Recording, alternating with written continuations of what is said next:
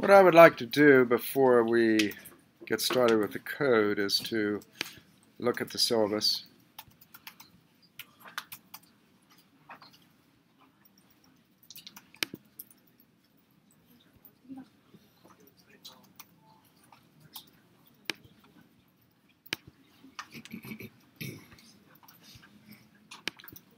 So if I go into Stat 523 and look at the class schedule, I made a few changes. Of course, the lectures are up here, and the class notes, the C3S1, I think is moved, but it's also been greatly enhanced. So you might want to download this if you want to follow along in class. So that's a much enhanced version. That actually has sections 1, 2, and 3. My guess is that we'll probably do sections 1 and 2 today, but not 3. Or at least not all of 3. So I'll probably break out 3 as another section, because it's actually a very important section and pretty long. So you can take a look at or download that particular file for today's class. So I'm going to go in, and here no, I haven't. So I want to go into Chapter 3, and I'm going to bring up this file.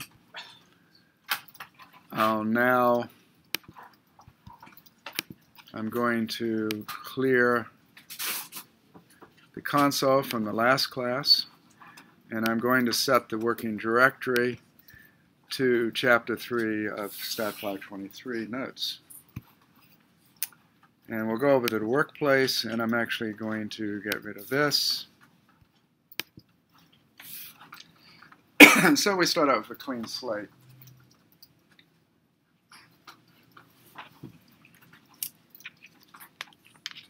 So download it and then upload it if you want to follow along. I'm also going to create the HTML.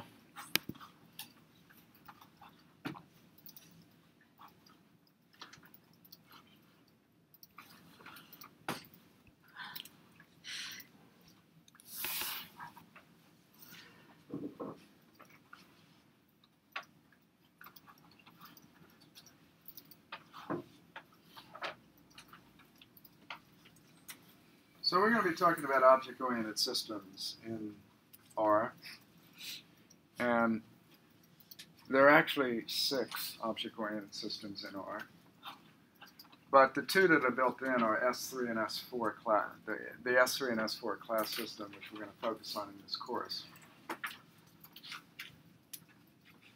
Now the S3 class system is kind of informally defined, and it's very easy to learn. And therefore, probably 90% of the packages that people have written probably use S3 classes. S4 classes are far more formal. And in particular, if you're looking at this book, as we get into more topics in bioinformatics, it turns out that Bioconductor, which is the big project dealing with bioinformatics, uses S4 classes. All of the packages in the Bioconductor project use S4 classes. So it's not as if we can just say, well, I'm just going to learn S3 classes. I don't really need to mess with S4 classes. But in fact, you do if you're doing genomics, proteomics, and all of that kind of stuff. So, but we're going to learn some of each in this chapter. Now, I might mention that it turns out that there's a new book, I think it's called Learning R.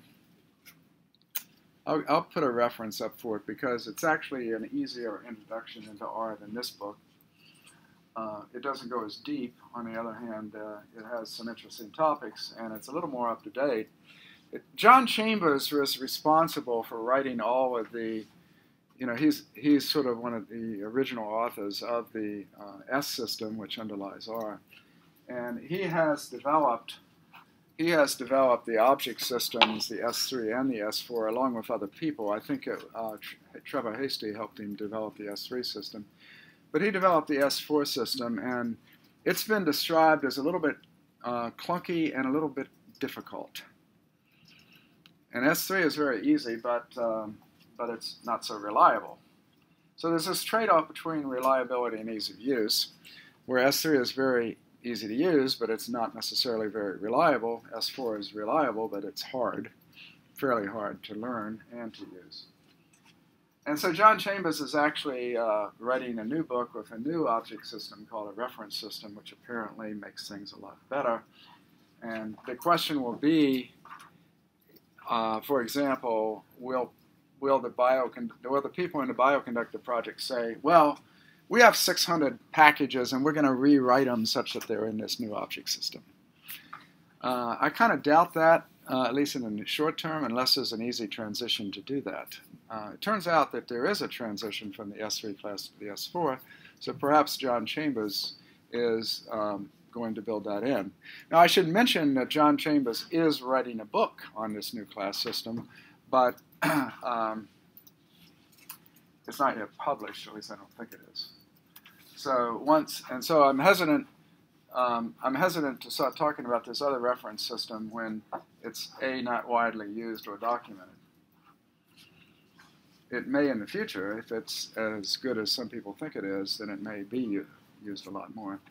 The other object system I want to mention, and I want to just sort of back up to the last section of the second chapter. It talks about graphics, and I presented a few graphics, but what I didn't talk about, and I should put a little bit in the notes on this, is that there are different, just like there are different object systems, there are different graphic systems. And the book mentions the graphics class is sort of the built-in classical class. When you say plot, for example, you're using the graphics sort of classical system that's been there from the beginning. And so a lot of the for histograms and so forth, a lot of those derive from these original graphics environments. And it so happens that the graphics system that's sort of built in the original one is actually built on S3 object classes. So originally it wasn't built on any classes, but it was sort of retrofitted to be S3 object classes. But then there were some limitations to this graphic system, and so Paul Morrell wrote a system called Grid, and Grid is a more sophisticated graphic system that can do a lot more. And then there was a guy who wrote a group of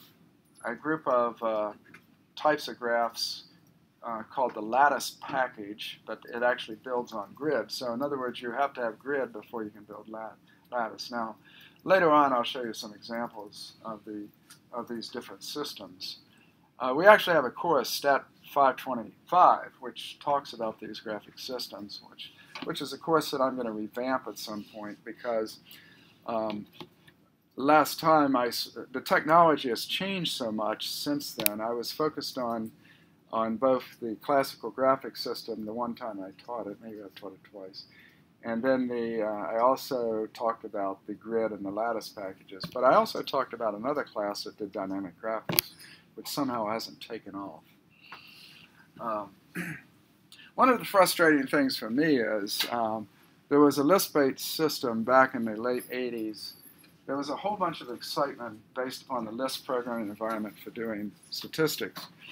And one of the systems that was built by Luke Tierney at the University of, he was at the time at the University of Minnesota, was called Exlostat, which was a statistics system built on Lisp. And from the very beginning, you were able, as you could, actually develop dynamic graphics. That's never been very easy to do in R. At best, it's clunky. And so R has not had a particularly good system for doing dynamic graphics. There have been several attempts. All of these attempts for doing dynamic graphics have been based upon the X11 windowing system for Unix. And in particular, they've been based upon other Unix types tools like Qt, and there are other tools that have been used. And therefore, it makes it hard for the average person, if they're not kind of Unix savvy, to do these interactive graphics. And so that's been a bit of a problem. So let me just mention, when we're talking about graphics system, there was an environment created by a guy named Wilkinson, and he wrote a book called The Grammar of Graphics, and he actually introduced this system into the SPSS statistical system. At the time, he was working for SPSS. And so the Grammar of Graphics was then re-implemented in ORI by a guy named Hadley Wiccan, and that's called ggplot2. And it is a very, very good system. The only problem is ggplot2 is incredibly flexible, but again, it's a little bit difficult to use. You don't. It takes a bit more knowledge than if you say plot in the regular graphic system, or if you say hist. In other words, the regular graphics system is very simple to use, but it's a bit more limited in some of these other systems. I want to mention one other graphics system that has been developed in our studio called Shiny. How many of you know how to use a spreadsheet like Excel? Put your hand up. Okay. How many? Well, I'll take it that the ones that didn't raise their hand don't know. Okay.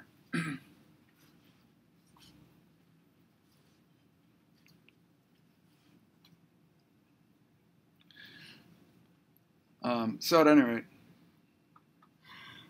did you hear the thing about Mark Twain where the teacher says, anyone who's an idiot, I want you to stand up?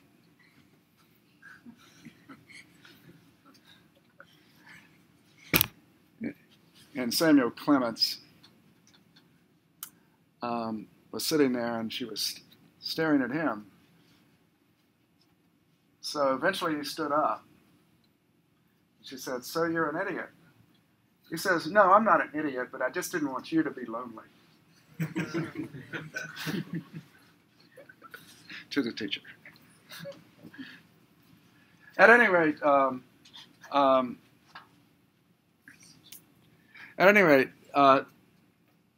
Excel, if you don't know it, or some other spreadsheet, and Google Docs is a spreadsheet, and Apple's iWork is a spreadsheet, and so forth. So there's open source. There are open source spreadsheets that are available, and actually some of the open source are very good because they actually allow you to embed R within those spreadsheets. Technically, you can also do it in Excel. You can embed R within Excel. But having said that, when you design like a table, it turns out that you can define formulas, right? So if you change the value of a particular cell, it can cause a ripple effect on the other cells. Okay? Do you know what that's called? You know, I change one cell and it causes a ripple effect. So for example, I have a table and I had the sums of the rows and the columns, and I change an entry. If I have a table and I have sums of the rows and sums of the columns, and I change the cell, what happens? Then the row sum and the column sum for that cell change, right? That's a simple example.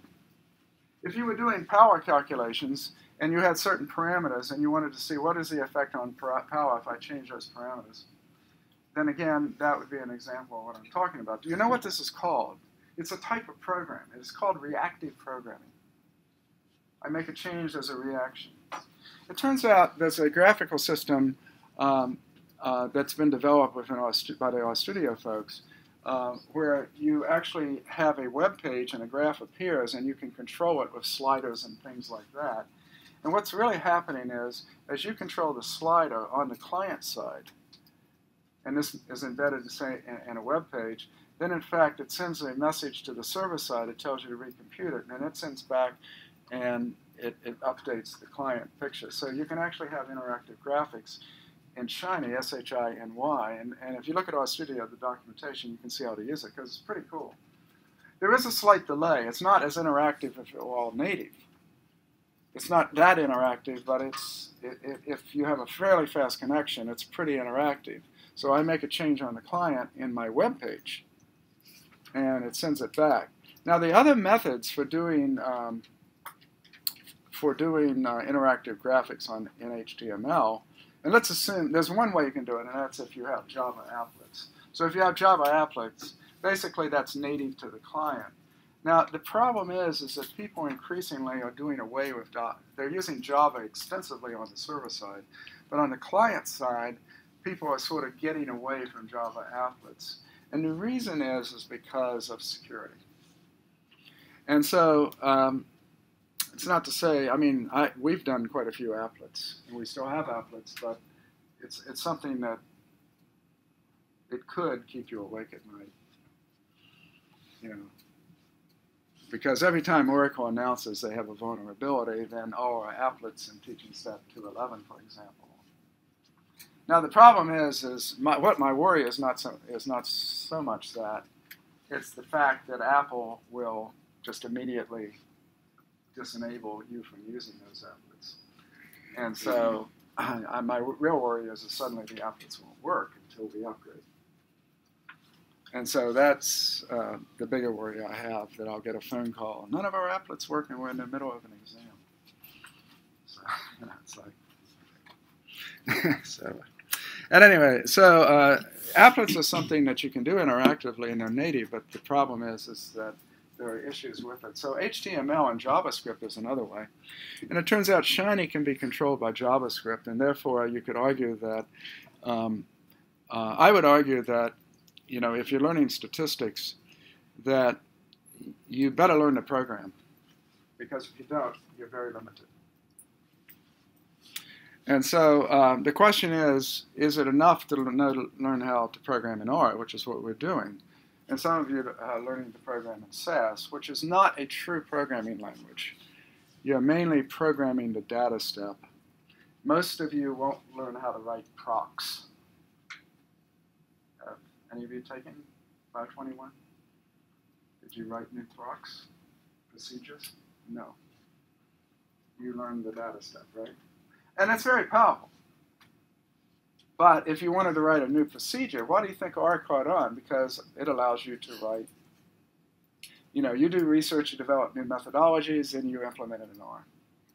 And you can do it at a high level. And that's why there are thousands and thousands of packages, because everyone that does research almost creates an R package.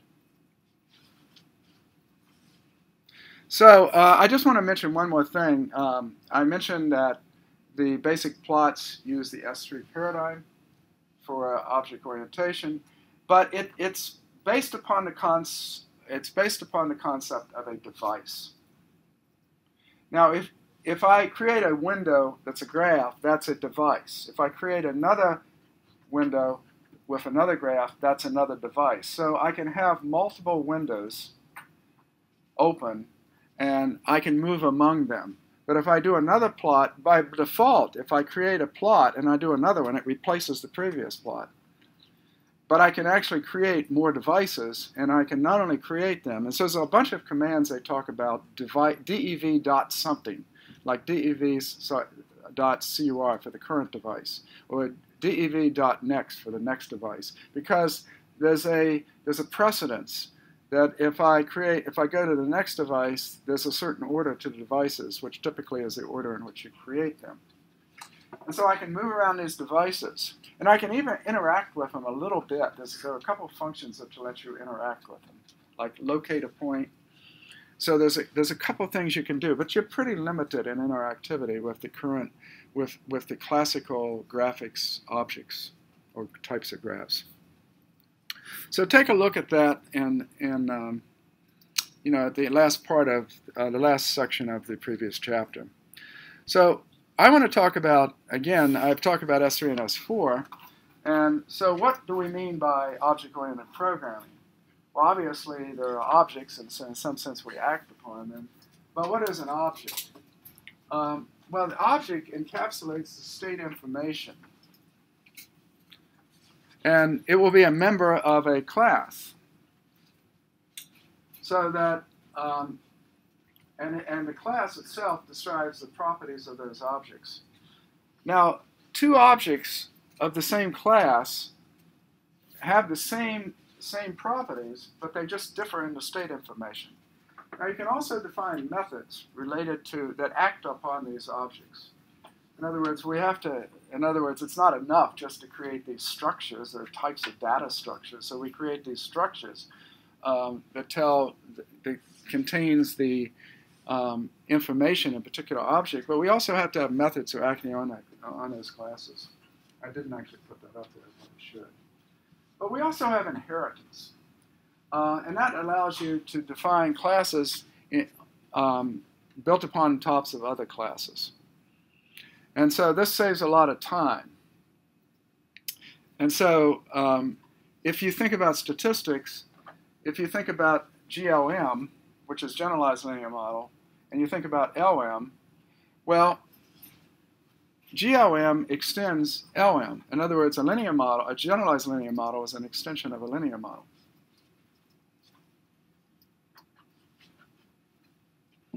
So a linear model is a type of generalized linear model, but not all generalized linear models are linear. So if we think about it, it's very useful to be able to do this, and I'll show you an example in a minute. We also have polymorphism, and this is where you have generic functions defined. And generic functions look at their arguments, and based upon the classes of their arguments, they decide which method to use. So if I say plot, if I take plot, it's actually a generic function. And the type of plot you get depends typically on the first argument. There are some cases in which it may depend on the first two arguments, but generally speaking, if I have an S3 class and I have a generic function, what the graph looks like depends upon the class of that first argument.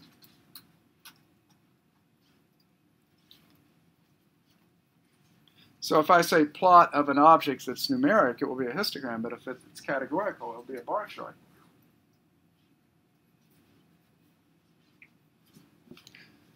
Now, it turns out I've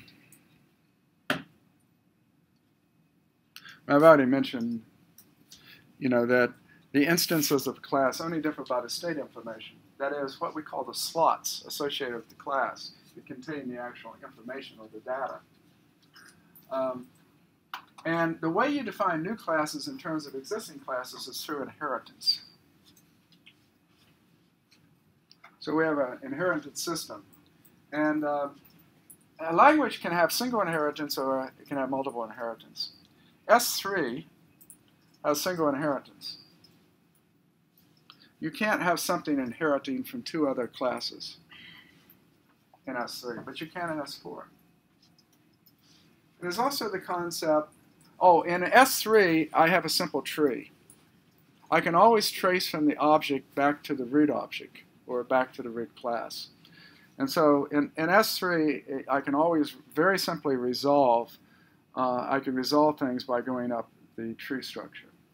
But this can be more difficult in like S4, which not only has multiple inheritance, but it has what's called multiple dispatch.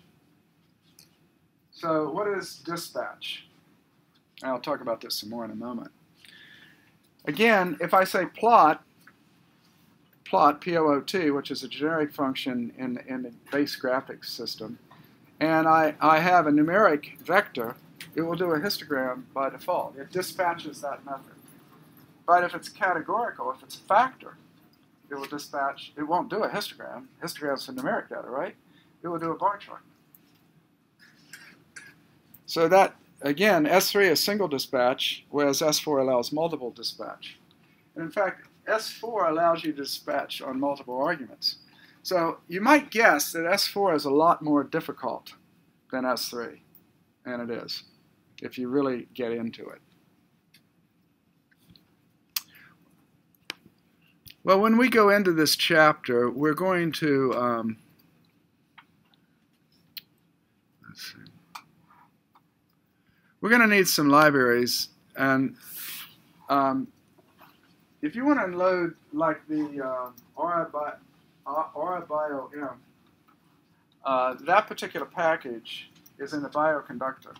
And so you have to go to bioconductor.org and you have to read the directions about how you install classes, because it's a little bit different than installing classes through the basic R system. So, so you might want to go to bioconductor.org to learn how to install these classes. But in order to install that first one, you're going to need to do that. So bioconductor.org is like a whole new world, universe for doing bioinformatics. And it's something we're going to be focusing on more and more as we go through the course. We're co-teaching this with Stat 423, which is actually called Bioinformatics Computing. And in fact, but my idea was, at least until we're actually developing would actually develop in a Bachelor of Science degree called Computational Biology. It's a joint degree between biology, mathematics, and statistics. And we actually have a track. We have two tracks, one that's more focused towards the biology and one more towards the math stat. But there are two tracks, but there's a common core of knowledge. And the 423 actually will be a required course in that program. So this is sort of my trial run.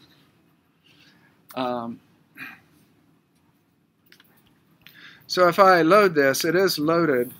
It is loaded on rstudio.stat.wu.edu, but if you try this on your system and you're not on rstudio.stat, you're probably going to have to figure out how to install it. And then the graph, the library graph, rgraph viz, and library methods, you might notice that if I go over here and actually look at what happened, that when I loaded the RBioInf, it actually requires the graph package. And so at any rate, it's loading here anyway. And then this rgraph viz actually requires the grid. I talked a little while ago about grid as a graphics system, as one of the alternatives to the base graphics system. And in fact, the rgraph viz, which lets you do some interesting things, requires grid. Grid lets you do things. Suppose you wanted to draw a network. By network, I mean nodes and connections between the nodes. Okay? So you might talk about a gene interaction network. And so you have genes represented by circles, and you may have directional arrows showing the relationship between the genes. And so we would need some graphic system for drawing this representation. And that's something you can do in rgraph viz. And then there's a library called methods. So these are things you need later on in the chapter, not necessarily in what we're going to do today. So you might want to do that. Well, it's a little bit abstract for me to be talking about this without giving examples. So let's consider that you are given a job of you need to represent airline passengers for an airline, and you need to ultimately you're going to need to represent whether or not they're a frequent flyer or not, and if so, what is their frequent flyer number. So I'm going to create a class called passenger. So I have a class called passengers, and so for every passenger is going to be a unique instance of this class. So what do you need to measure? As a minimum, what do you need? You're going to need more than this. But you're going to need the name of the person, and you're going to need the origin of where they start from and where they're flying to. So the destination. So at a minimum, you're going to need that. So let's define this class. And notice how we did it. The actual data, and we call those slots, there are actually 3 slots: name, origin, and destination. Now, we do this with a function representation, which we call representation.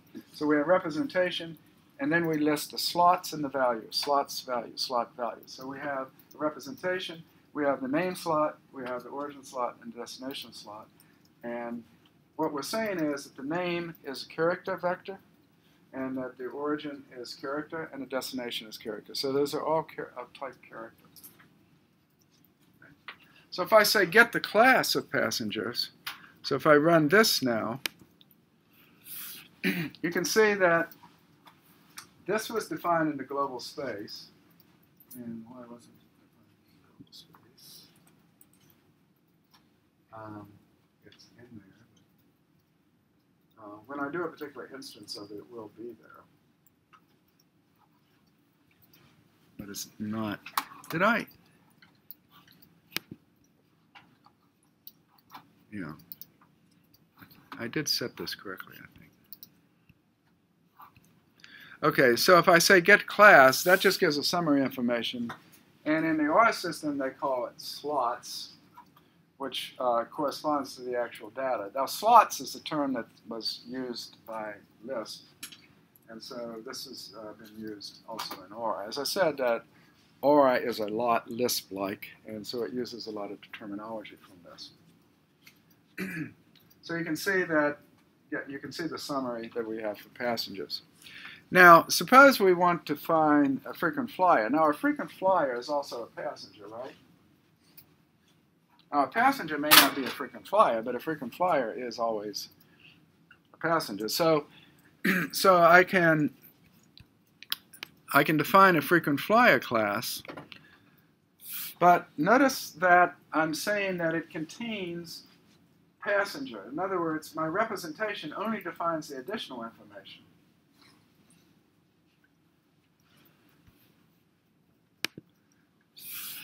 So I'm defining the additional information.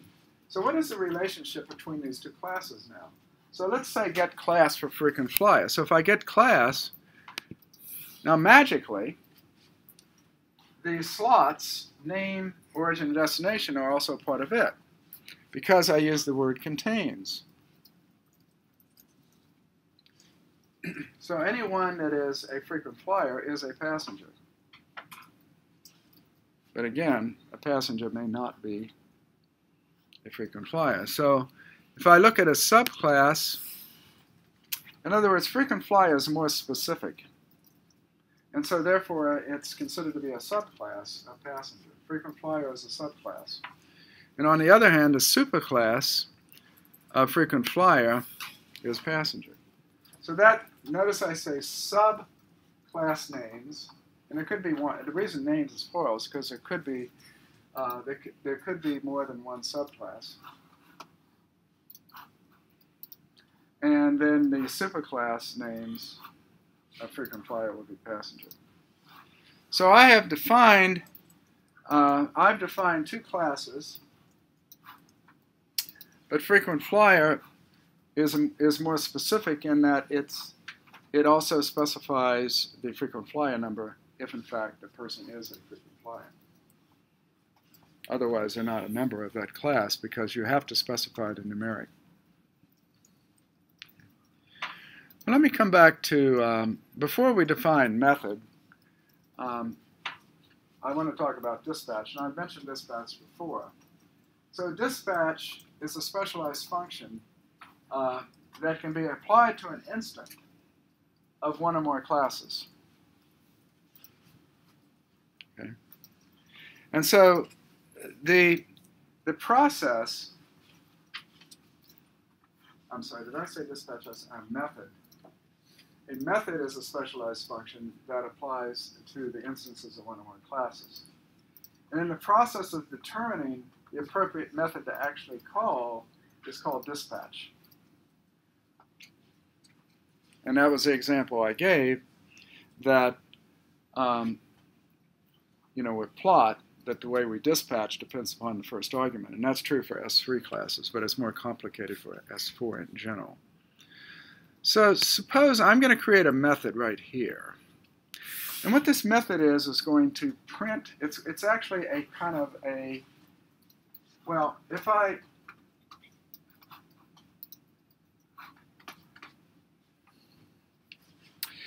create an object and I just specify that object, it prints it with a default method.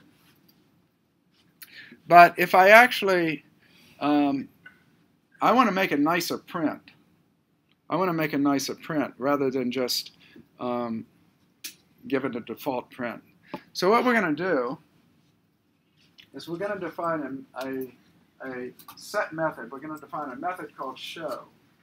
This is a method associated with passenger. And so this is actually a function. In other words, a method is a special type of function. So here's the function. Function depends upon an object.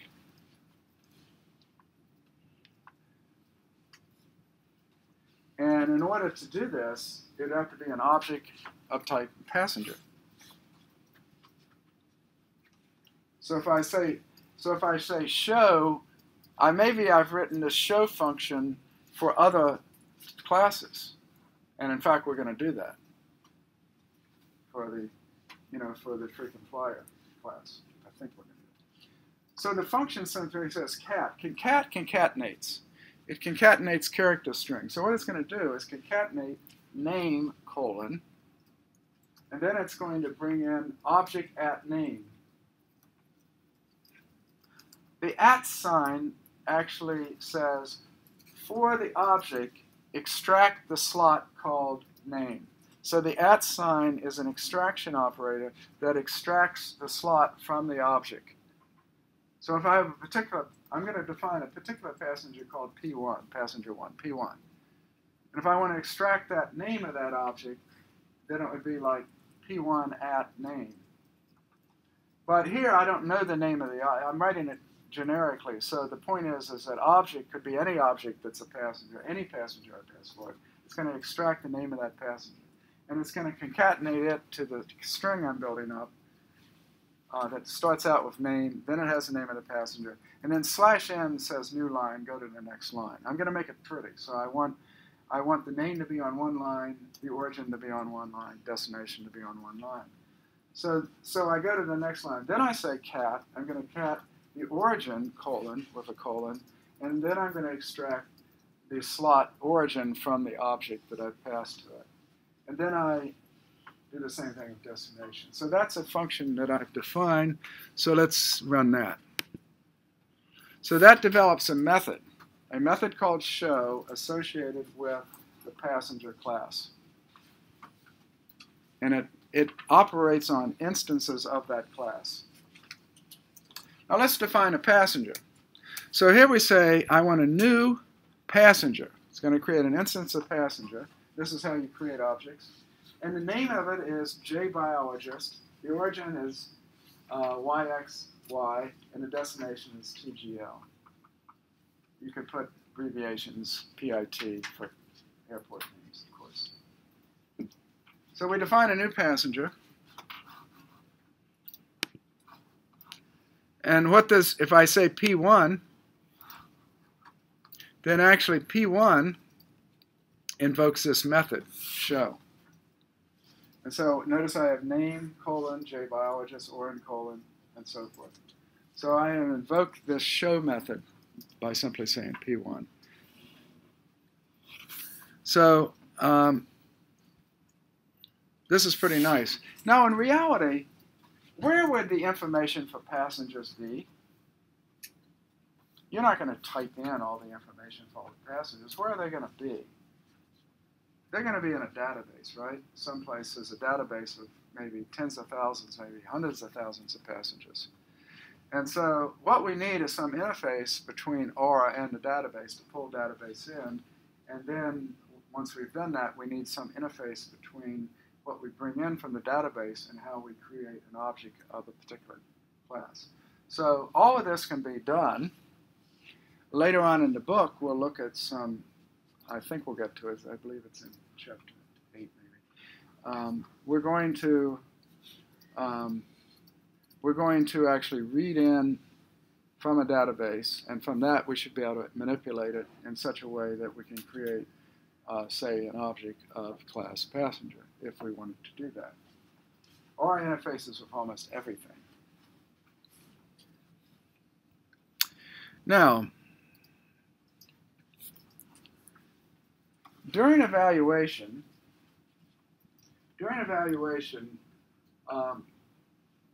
you can, control can be passed in the function, control can be passed to a less specific method.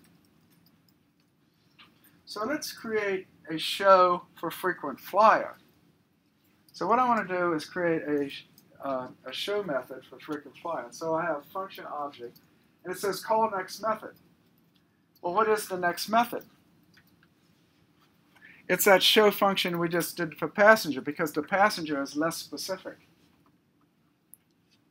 So I'm actually calling, this saves me redefining. In other words, this saves me from redefining these three, because when I say call next method, that passenger is the next method. That is, I go to this method associated with the superclass and its passenger, and so I get that for free.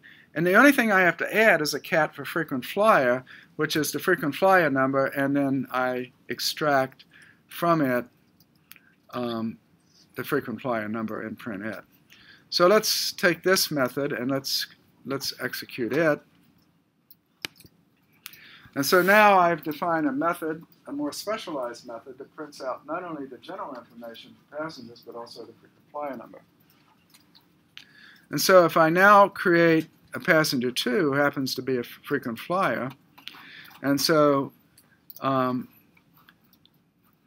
we're creating a new frequent flyer, a new instance of frequent flyer class, and I have the same information. Well, I have biologist, and then I give LAX actually is Los Angeles.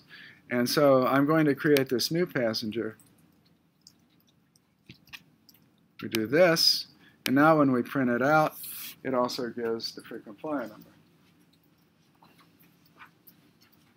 So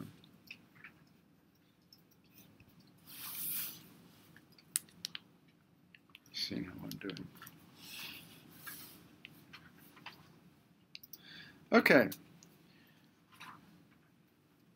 Now, prior to, if you look at the C programming languages, and the concept of structures and things like that existed, and what we could call those concepts abstract data types.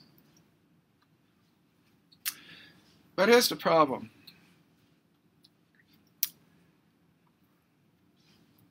You'd like to separate out in an abstract data type the representation from the interface to that representation. The representation is actually how you structure it and store it in your computer. The interface is how you access it.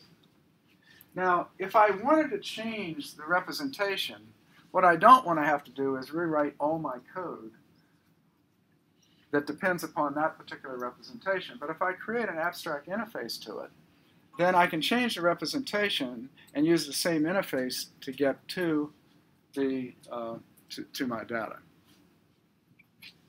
Now we're going to talk about for example, genomics data, and in particular microarray data, has a data structure called an expression set. And an expression set is quite complicated. We'll come back to that in a little bit. But it contains the output of microarray data, but a lot more. And so if I want to access this microarray data, I can do it through expression sets. But if I then decided that I wanted to change this expression set a bit, because of the interface, I wouldn't have to rewrite all the code for everything that depends upon this particular representation. And that's sort of the idea. Now it turns out object-oriented programming using classes sort of all automatically describes these abstract data structure and methods that operate on them. And so we might want to represent what we did previously a little differently, for example. And so let's take a look. In other words, I can think of object-oriented program as providing a set of tools that lets me represent abstract data types. Now, you can do it in other ways that are not based upon object-oriented programming. So other languages that are not object-oriented still let you do abstract data types.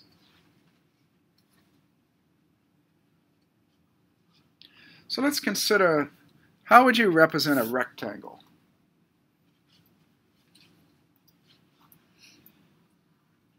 Well, I'm going to sort of do it in kind of a silly way now. And it's silly because I'm going to represent it with 3 slots: the height, the width, and the area. Why is that silly? I don't really need the area, right? Because I can compute it by the height times the width. But let's go along with it. So I'm going to set class rectangle, and the representation is going to be h, w, and area. Those are the slots. So let's define a class called rectangle. And then I'm going to create a rectangle, my R for rectangle, and that says the height is 10 and the width is 20 and the area is 200, 10 times 20. Now what I'm going to do is define a generic function called area. Now setting a method called area is not the same thing as making it a generic function. So I'm going to make it a generic function. And so for example, if I type in plot,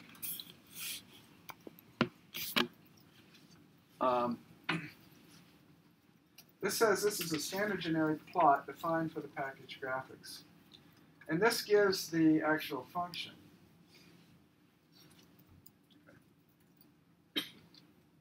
And then I could say show methods plot to see what the currently available ones are.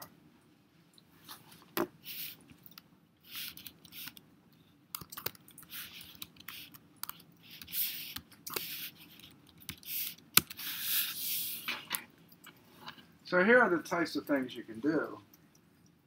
So you can have x as a factor, y as an integer, and so forth. There are things that you can do. But in fact, this isn't so useful. So it says x is any and y is any.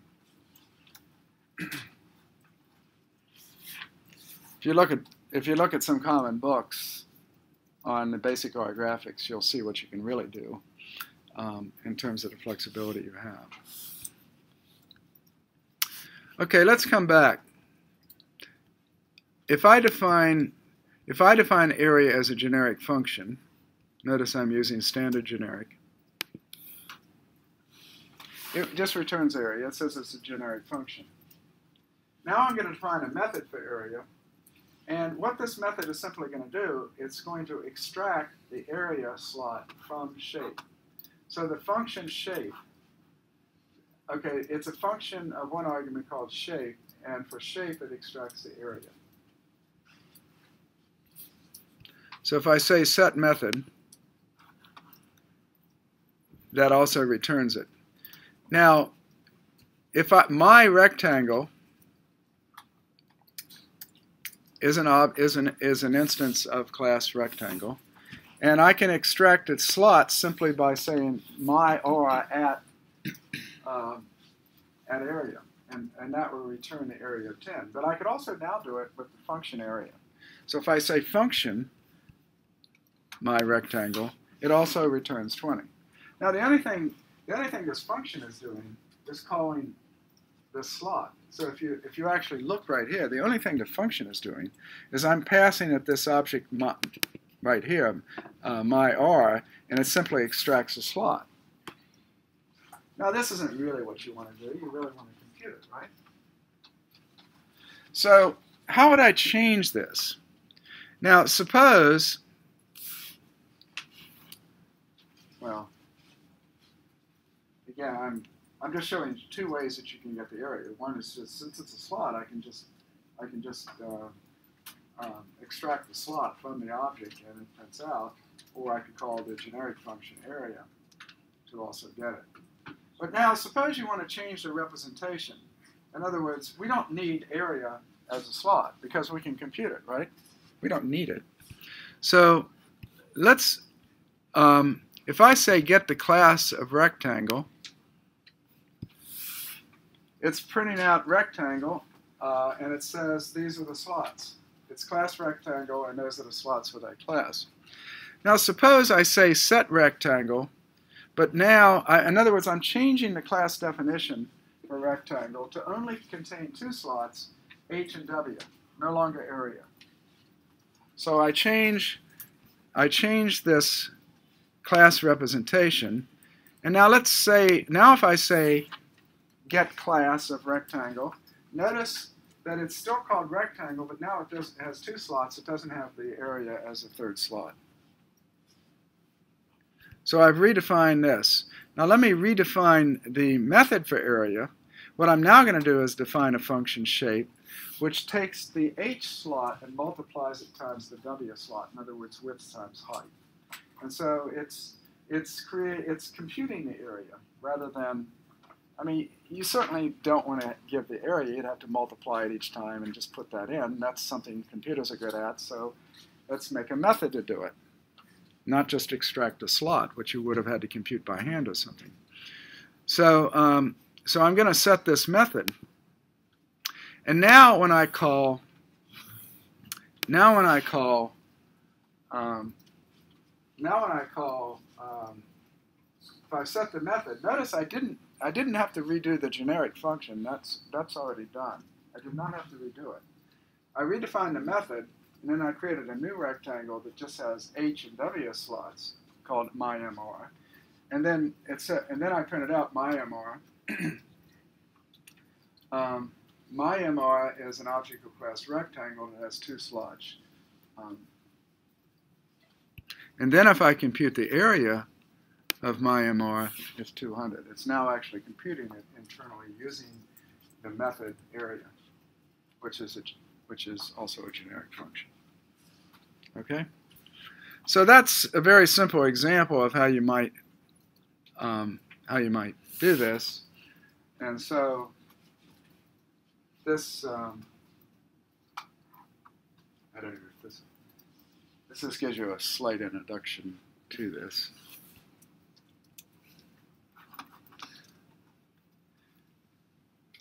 Now these are examples of S4 classes.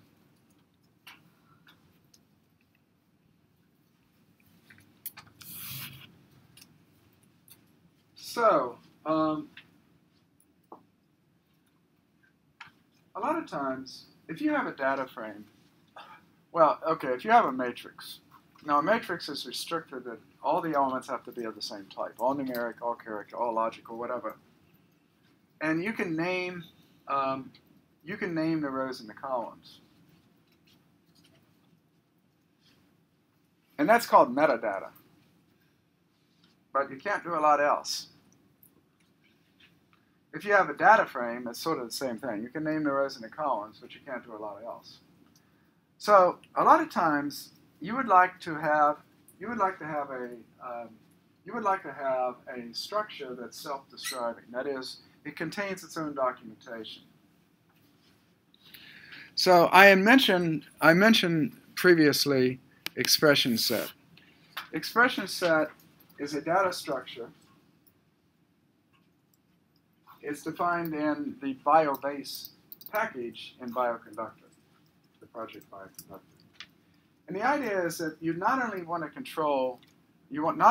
include the data, in this case the microarray data that's output, but you also want to include a lot of metadata, not just like row names or column names, but in additional things. And so this is what you can do. So you can define these rich data structures that also contain metadata. Metadata is data about data. So it gives us information about the data we have. And so that's something that expression set allows you, a fairly rich structure that defines the metadata. Now it turns out that, in terms of expression set, as the technology evolves, and in bioinformatics, the technology is evolving very quickly. It may be that you want more metadata as you move along in time. You may have additional things you want to put in an expression set. Now the idea is that if an expression set is an abstract data set, then I should be able to enrich it.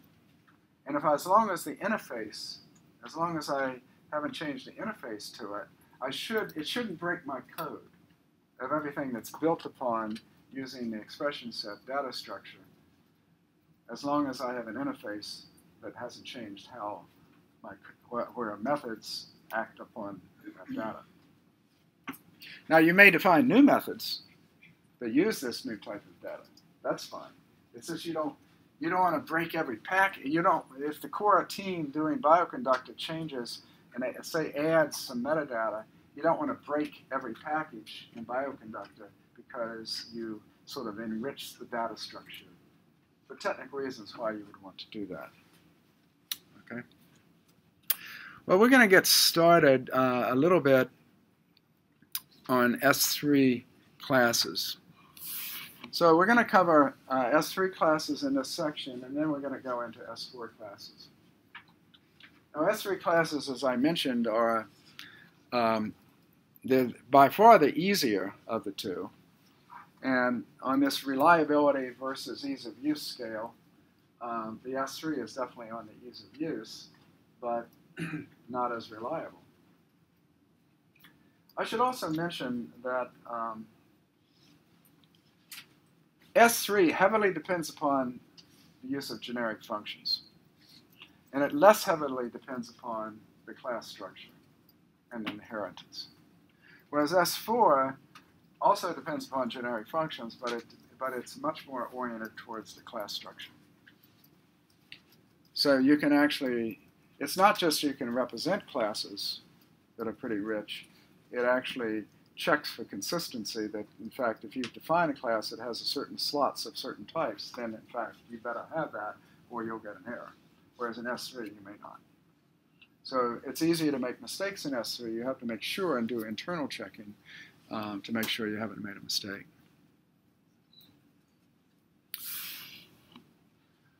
Okay.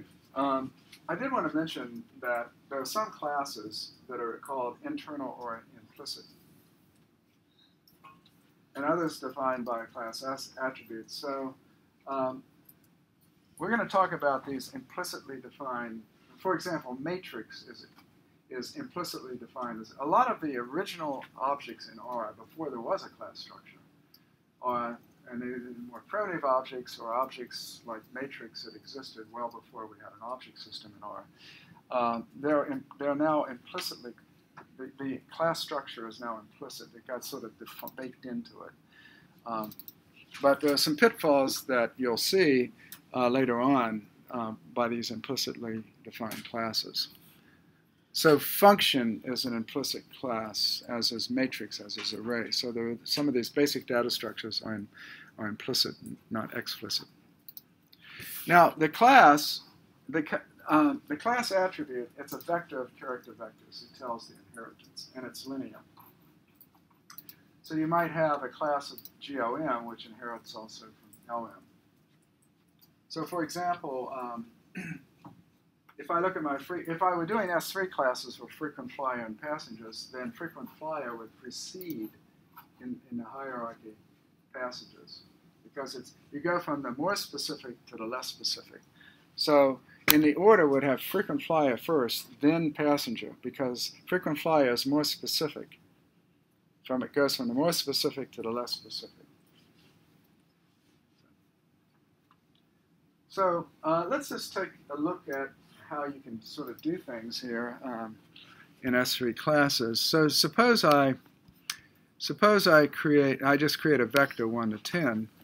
Now you know that if at this point, if I simply type in x, I get that vector, right? And if I look at the class of it, it's a class integer.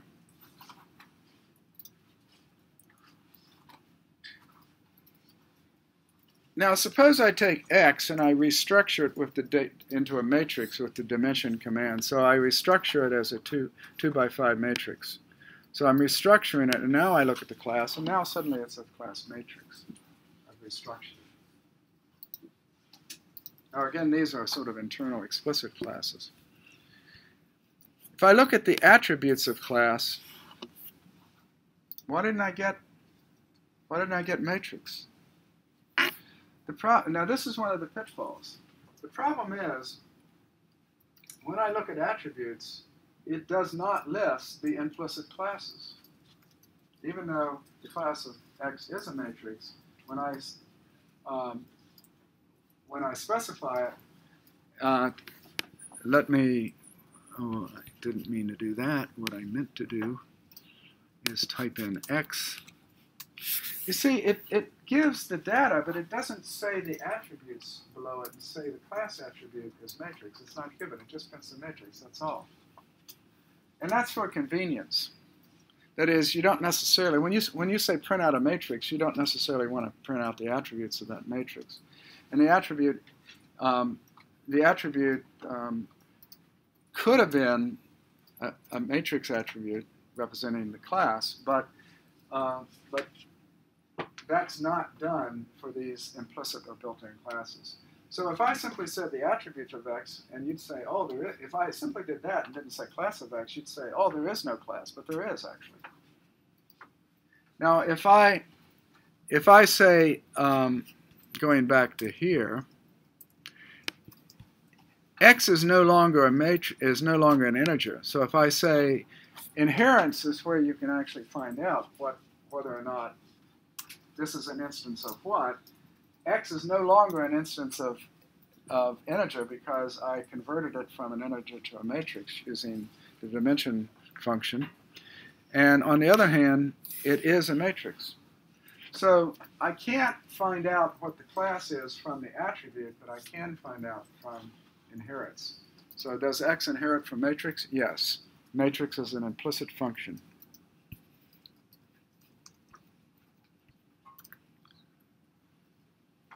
So how would you define, if we take our example of frequent flyer and passenger, how would we define this within the S3 class environment? Because previously we did it in S4. How would we define it in S3? You would do something like this. If I define X to be a list, and we often use a list when we're doing S3 classes to represent the slots. So I'm going to define the name, the origin, and destination in X, and that's a list. If I say the class of X is a passenger, and then I click on X, it gives the slots. By the way, previously I defined that show function, which printed out a little needed in this, and that was actually the purpose of doing that method called show that I did with the S4 classes. So, so I've defined X to be a list which has these named objects here, named elements within the list, and then I define the class of X to be passenger. Now I'm going to define another list, but it also has a frequent flyer number. And then if I look at I'm going to define the class to be what? Well, notice that I've defined it to be frequent flyer, but I haven't told it any place that this is, this is a superclass of this. And this is the way you do it. So I'm saying that, yes, it's a class frequent flyer, but that inherits from passengers.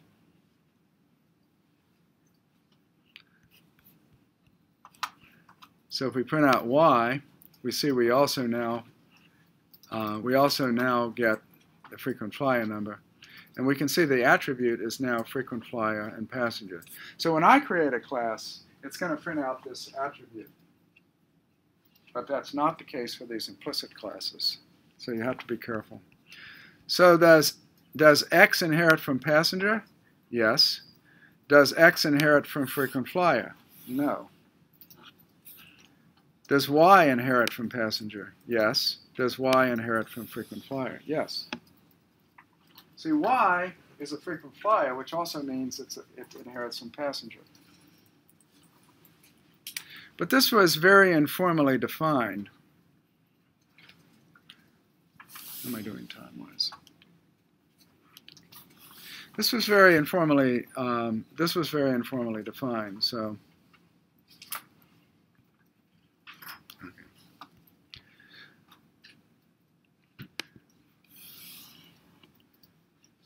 So I want to introduce a function called isObject. It tests whether or not an R-object has a class attribute.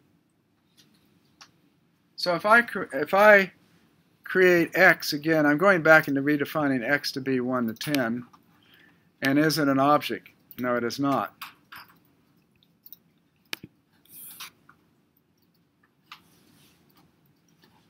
If I print X out, it just prints out the vector. It doesn't print out the attribute, the class attribute. On the other hand, if I now say I want the class of X to be my integer, or my int, then I do that, and then I say, is it an object? Yes, it's true. And if I print out X now, what happens? It not only prints out the vector, it prints out the class attribute.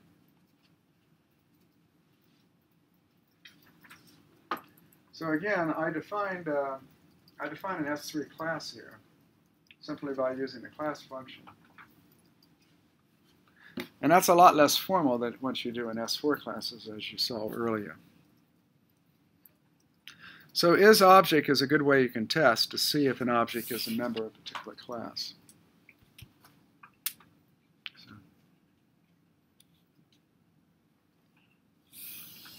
Well, we talked about we talked about some of the primitive or basic classes do not use the class attribute that we've seen. And I mentioned that functions and closures are implicitly a class function. So that's an implicit class sort of built in or baked into R. And when we wrote functions in Chapter 2, you may have seen that you saw the function closure, that it's a type function, gave the closure. So let's take a look. Let's do a 1 to 10 again. I'm going to use the matrix argument. And I'm going to say I want 2 columns, 1 to 10, and I want 2 columns. So at this point, if I print out X, it prints it out as a matrix. Now I'm going to define it. I'm going to define it as a class, and then if I print it out, in this case, because it's an implicit class, it is not going to print out the attributes.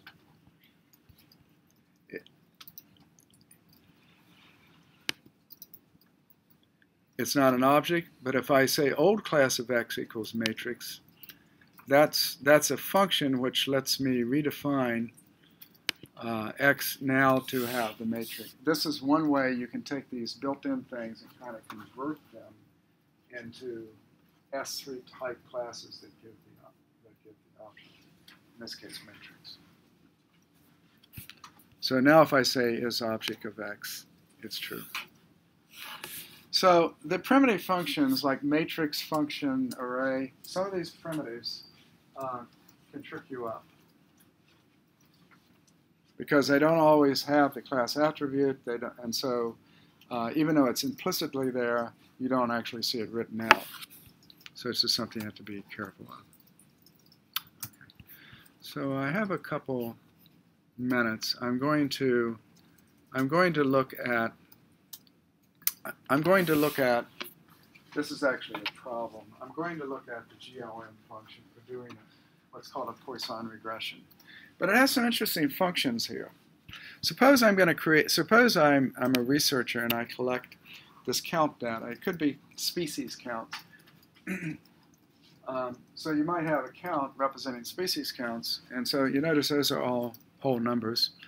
And so I create counts, and of course counts is just a vector. And now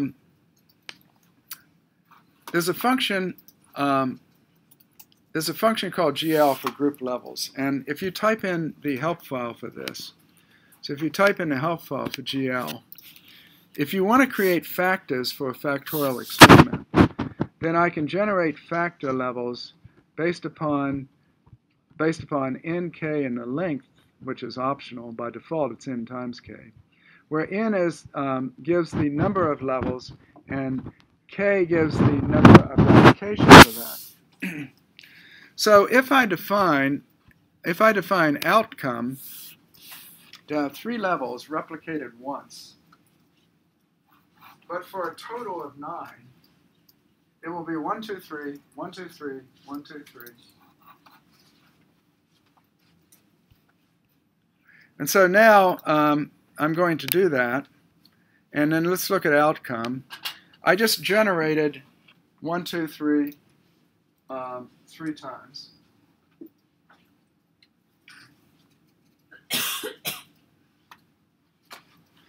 And now I'm going to do the same thing with treatment, except I have 3 and 3. And so this says that I want the 1, 2, 3 to be replicated 3 times. So the 1 gets replicated 3 times, the 2 gets replicated 3, and so forth. So let's look at treatment. And let's look what it looks like. So it's 1, 1, 1, 2, 2, 2, 3, 3, 3. So I have 9 observations. So the 18, I have 2 factors now. So I'm going to do a two-way, well, I'm going to do a generalized linear model with 2 factors. And so 18 has, for outcome, it's level 1, and for treatment, it's level 1. So that 18, you line them up. So it's level 1 and level 1. If I think of a matrix going 1, 2, 3, 1, 2, 3, and so the rows maybe represent the treatment and the columns represent the outcomes. In the 1, 1 position, I have 18. Okay. And then the 17 says that's level 2 of outcome, but still level 1 of treatment. You see what I've done? And so forth. So that's my data, and now I'm going to fit a model to see if there's any effect. Oh, well, first of all, I'm going to create a data frame, and then you're going to see what this looks like now. So this is what my data, we actually created the data that says 18, if I look at treatment 1 and outcome, I have treat 1, outcome 1 is 18, treat 1, outcome 2 is 17, treatment 1, outcome 3, and so forth. Treatment 2, outcome 1. I have no replications of my data. I have 9 cells, and I have 9 observations. So I don't have 1, 1 appearing more than once, which you very well might want to do if you wanted to. If you wanted to look at an interaction between treatment and outcome, you would have to do that. But at any rate, so I'm going to do a two-way analysis of variance. Okay? Except it's not an analysis of variance. It's going to be a generalized linear model because I'm not going to assume that the error terms are normal. I'm going to assume that it's not. So if I assume that counts you typically think of as, well, the first thing that might come to mind if I have a count and I don't have an upper bound on that count is the Poisson distribution.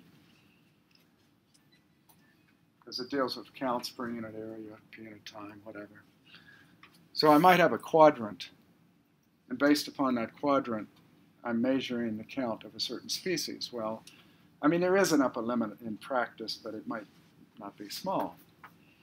So, so if you're a biologist, for example, you might have quadrants, and within each quadrant, you are sampling. You want to know how many of each of a particular species do I find in that quadrant. And then the treatments and outcomes could relate to how you treat these different quadrants. At any rate, I can now run GOM.G93 as a function GOM, and I have counts tilde outcome plus treatment family equals Poisson. So this runs a Poisson regression. And if I do this, I get this. And I could do a few other things. I could type GOM.D93, and this gives a very brief summary of the Poisson regression. And if you want more of a summary, you could do summary of GOM.D93, and this actually gives more detail in terms of the output. And so there are other generic functions that I could apply. Summary is a generic function that I apply to this. Now the point is GOM is a generic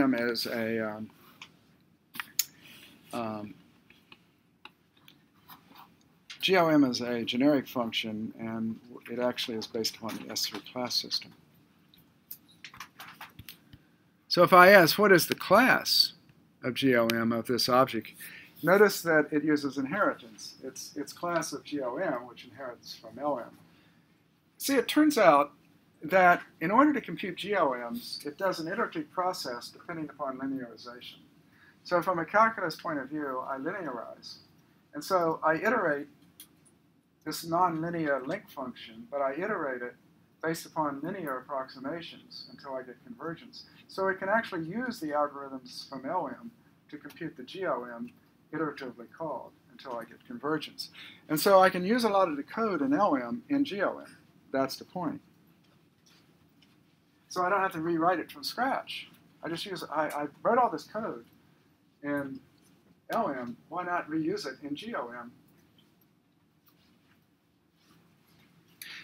If you've had calculus, you understand that there are things like Taylor series expansions, which can approximate a function by, depending on the extent of the linearization, it can be approximated on, say, the first term, which is linear, and so forth. And so it's that type of idea that we can use here. Now, if I say is list, it is a list, because when you're doing these S3, they're often list. And then finally, let's look at the class attribute again. I created them. It's not implicit, so I get the class attribute does exist. I'll leave you there. Almost stopped on time today. Any questions? That's a nice example. It's a statistical example that goes beyond the analysis of variance to Poisson regressions. You can see how easy it is to do this in R.